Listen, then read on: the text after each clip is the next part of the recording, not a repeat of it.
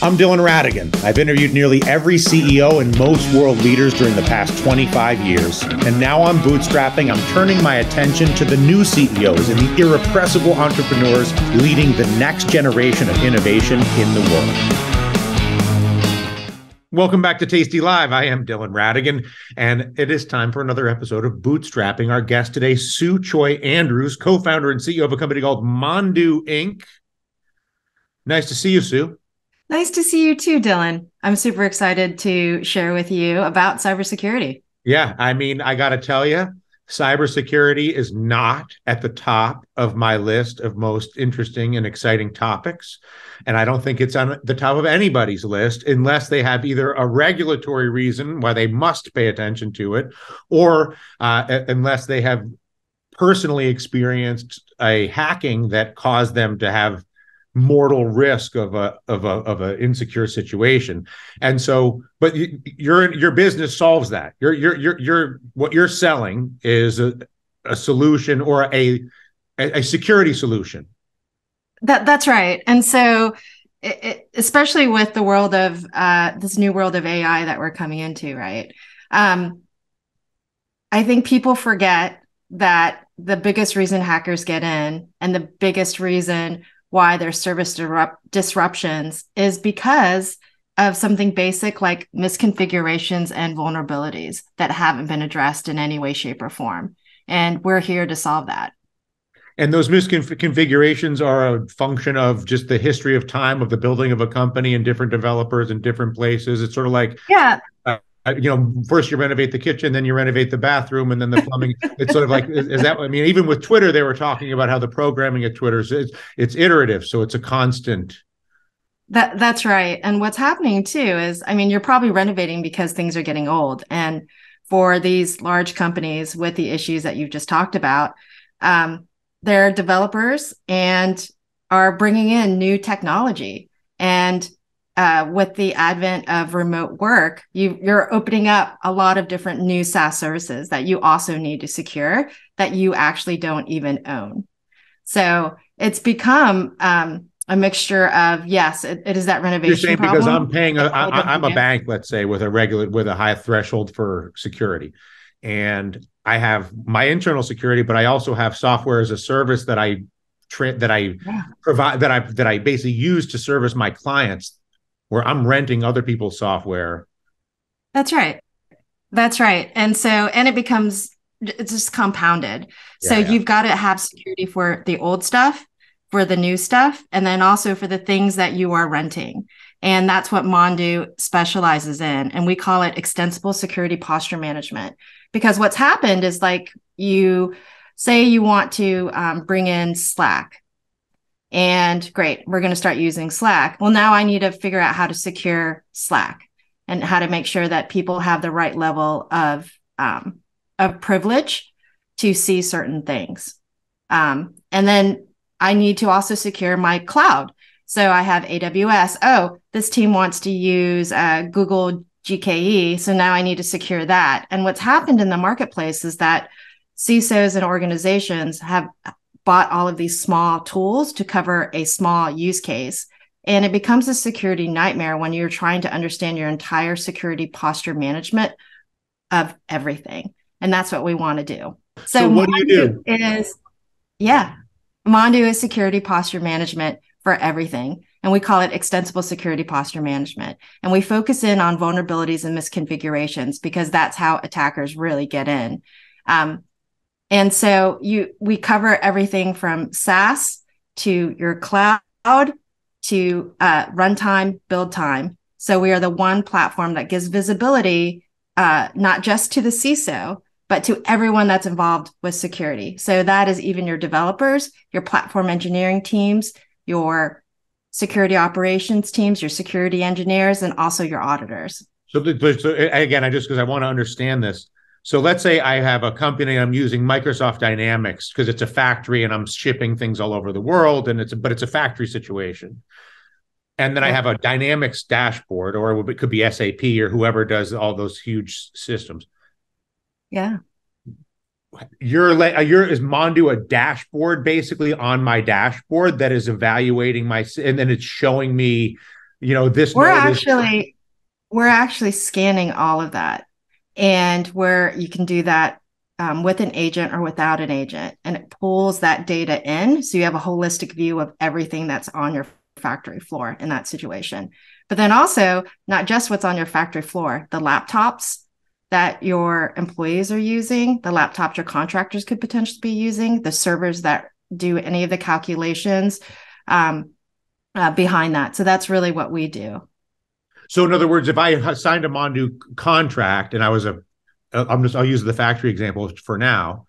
Mondu would come in and basically take an inventory of every, like, I've got a QSIP on my boxes of widgets that I make in my factory, whatever, from the actual widgets to the humans or Yeah, the tablets we that cover, may have yeah, tablets on the floor to run the machines. And then it basically becomes a security database of every node that's related to the company.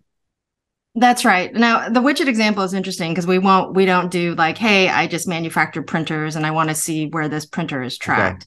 Okay. Yes. Yeah. So, but what we would do is like, okay, so what is the operating system or what IoT devices that you have out there that are actually going to the manufacturing process, that's watching it, that's, doing different readings per se, and then feed that back into the Mondu platform. You said something interesting before we started the interview, which was that people only care about security if they have to, basically, either from a regulatory standpoint or because they've suffered a personal experience as a business with it. Does That's that right. mean you don't even bother trying to sell it to people that, like, in other words, would you even take a sales meeting with someone who either wasn't highly regulated or didn't have a personal history?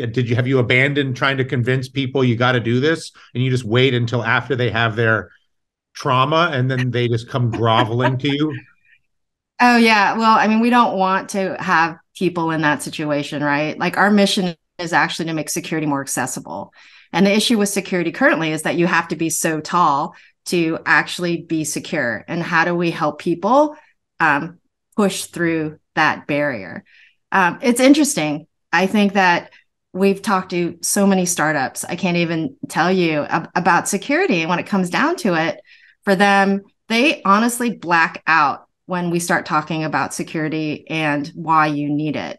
It just seems really far removed. And then we've negotiated over 4 million ransomware, um, uh, Hostage releases, ransomware. data Yeah, hostage release. yeah. I mean, there's no like, there's a new term that's out there that it's clogging my mind for a second. But we've negotiated $4 million worth of ransoms from ransomware gangs. And what we found is that they don't necessarily attack startups because startups don't have money, in the sense of they're looking for people that they can hit year after year. And for startups, it's just a one-time thing. And they usually don't have money, and they're not going to be around potentially in the following year for them to renew their ransom again. So until we see something that happens where there's a large scale attack that's publicized against smaller startups in the universe, I really don't think that security is top of mind. For them, they're trying to find product market fit. They're trying to move super fast. And when we say security, aside from blacking out, they associate security with slowing them down. Slowing We down. definitely want to change that. And Mm-hmm. we change that because we have an extensible language that we call MQL, which is the Mondu query language, that first does an asset inventory, because you got to know what you have And first. that's what I And was then thinking about. The producing inventory that. seems Yeah, daunting. On the it inventory sounds is. like a lot of time. I'm just saying, as a startup, you're like, I'm not going to take any security inventory right now. I have to sell my widget, or whatever. I've got to license my thing. So then, who is your target customer?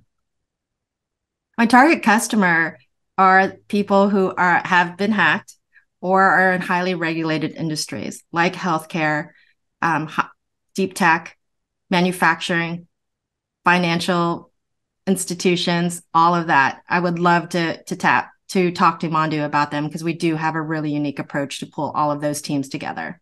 Because security And cannot do it alone anymore. and Mondu is a service. It's a fee for you that you're basically charging recurring, I presume.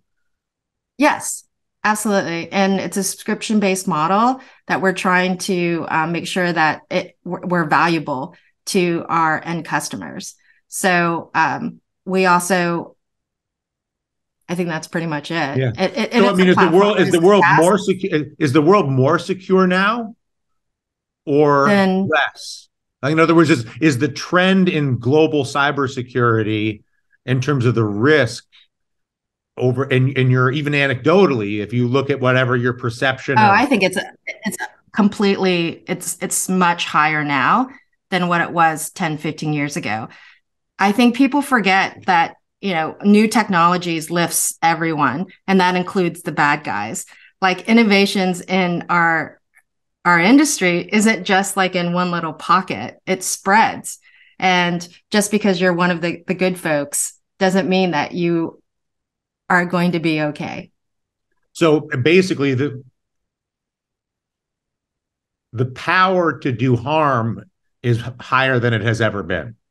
The same way the Absolutely. power to do good is higher than it's ever been because of where we are with Web3 and AI and blah, blah, blah, blah, blah. But the point is, in your case, the power to do harm is higher than it has ever been. Absolutely. And I think that the gangs have done an amazing job of putting on a capitalist hat, and they see it as a money making machine. Yes, there are the high profile targets, and we got to watch, and we still do like watch what happened with Uber, and it's all unfolding in real time. But a lot of their business are smaller that they attack, and they consider it, and they have revenue targets, they have territories, they have playbooks, and it is a business. It is, we really have to get away from the myth that it's just like, A loner in a basement with a laptop. yeah, it's really not. I mean, there is those cases, don't get me wrong. And I think it's been glorified in the media. You have like war games and, hackers, and most recently with, Mr. Robot. So what's happening now? I mean, it's almost like you have in your mind that you're sort of helpless because all of these cyber criminals have banded together, and they've made like the super group of super cyber criminals, when the case is it's a lot of people in an office space hacking away at their account lists with Like a playbook. professional organization with like you It said, with is. a hierarchy and a HR department and all the things. I mean, it's a job. It's a career. It is a job.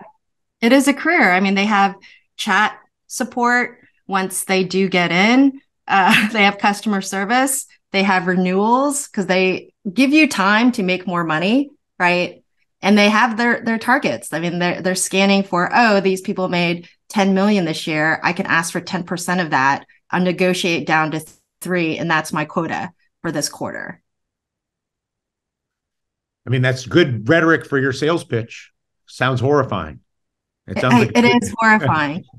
It is horrifying, but what we have to do is, one, is get our ducks in order. And how are they coming in? And it's misconfigurations and vulnerabilities, and those can be solved, and they're not solved now because of this technical and complex landscape which everyone lives in. And we're hoping to like abstract away all of that complexity and put it into one platform, so you can And then do actually you see. offer some sort of a guarantee or assurance to a customer that if they use your system that they're not going to get hacked? I mean, what is your promise?